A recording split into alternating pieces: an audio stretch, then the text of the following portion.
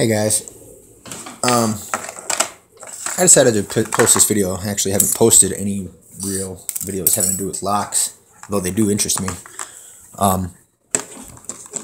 This video is about this lock in particular. I don't know if it works with other locks. I haven't tried it, but I bought this lock, and on the back, you can't read it, but I'll read it to you. It says precision pin tumbler mechanism for resistance to picking, which I found to be complete bullshit, because I actually have a lock pick set, and I picked it within 30 seconds, 40 seconds maybe, with a hook pick and a rake pick. I decided to go one step further and see if I could maybe use a shim. I made this shim. I was on YouTube and just kind of, it's got the really, reinforced back here. And you just, that kind of slides around there and pops it open, right? But what ended up happening is the lock was too small for me to try this out. So I decided to try something else. And I made a key cutout, which is just made out of a Coors can, Coors Light can. And I just, basically all I did was take this key, I laid it on here like this. Let's see, get a better angle on this. I laid it on here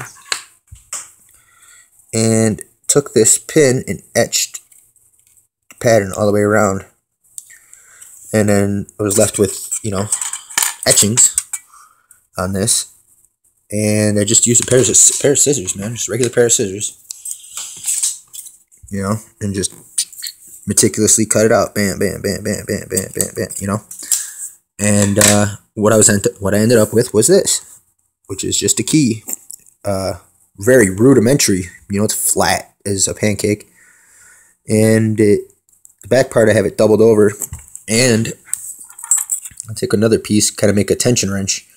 I folded up the tin can 3 times on itself, and that kind of will slide in between this back piece that I folded up like that, and now I got a tension wrench to make it turn. And to my surprise, I would say actually astoundment, I don't even know the word, astonishment, it worked on the first try, unbelievably. So I'm going to show you, hopefully it works again so I don't sound like a dumbass, but yeah, slides right in there.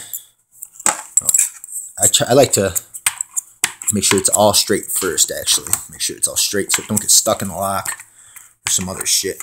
Who knows, what could happen. I don't know. But I like it all straight. So it's in there straight now. A little bit. Come on, yes. There we go. That's pretty straight. Alright, and into the lock. The lock is locked. Show you it's a functioning lock.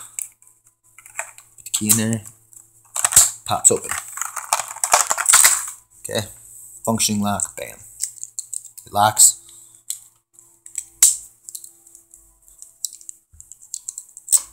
Nope, nothing. Key back in. Turn it. Pops open. Lock it. Pops open. Okay. So it's locked right now. Okay. Slide this in here.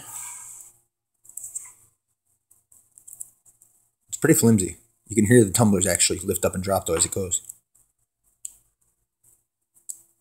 And it's in there all the way. Okay. As you can see, it's flimsy. I actually haven't tried to turn it like that, but I didn't want to ruin my lock. So now I'm going to take this tension wrench piece that I made, slide it in between that back piece, and then I'm just going to push it into the lock. And I'm going to go as far back as I can, which should go all the way because the things are lifted up. So and I'm going to pinch them together, and I'm going to twist. Ooh, come on.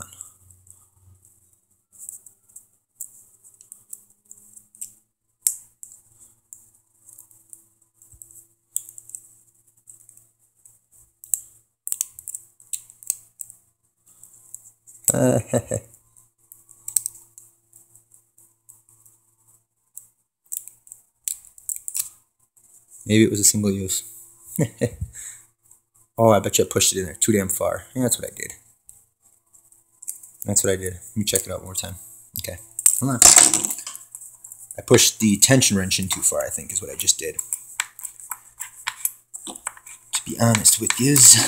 Okay, I didn't push it in that far last time. I just pushed it in a little bit. And hopefully this will work. We'll see. Alright, back in there it goes. Came right back out, so it's a good sign.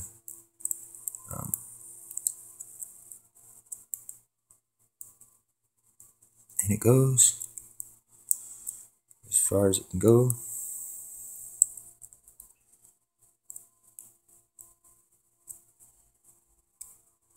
Okay. And tension wrench in. And twist. Oh, come on, B. Oh, you fucker. You suck. Yeah, I didn't want to do it now. That's fine. Maybe a different video. Different time, you know?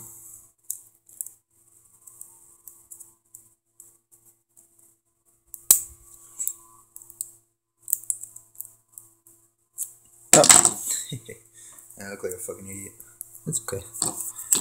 It did work. The very first time it worked. Astoundingly. Unbelievably. But it did work. So, whatever.